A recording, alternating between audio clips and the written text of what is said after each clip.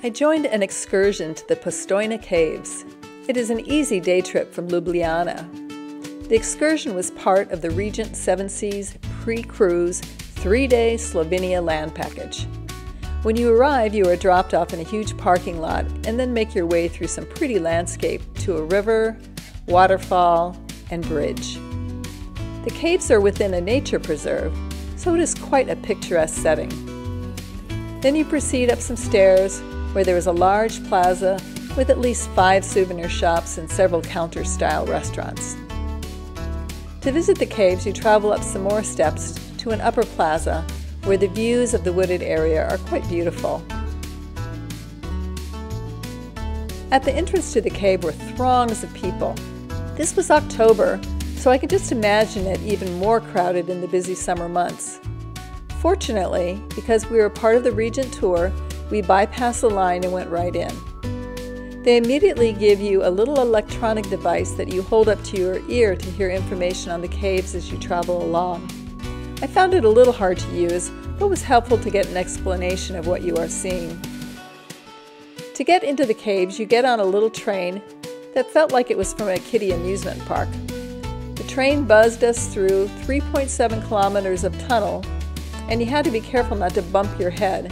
It eventually deposits you onto a path that you follow through the caves. The paths were smooth, but I saw people with limited mobility, struggling when the paths had small hazards, inclines, and slippery wetness. There were hordes of people pushing through the caves, which made it a little less enjoyable. However, with all that said, the caves are truly stunning. The caves were formed over millions of years, and you will be amazed at how vast the entire cave system is. It seemed to go on forever. As you travel along, there are different colors, formations. I'll just let the images speak for themselves.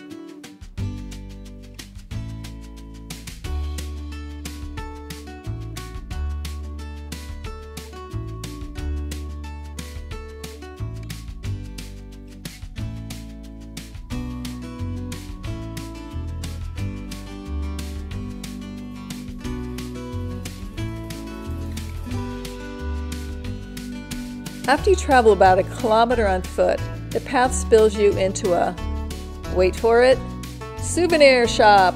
They make you wait in a shop or a holding area before catching the return train back. It wasn't too long of a wait, but I wondered if they do that on purpose so that you purchase souvenirs. The train ride out was similar to the train ride in and deposited us at the cave entrance. Our group had a lunch in the facility before we boarded the bus to head toward Venice. Overall, I was certainly happy that I saw the magnificent caves and the surrounding nature preserve. The Postojna Caves are definitely unique, massive, and a spectacular sight. And if you'd like to follow more of my senior and solo travel journeys, please click subscribe below. Cheers!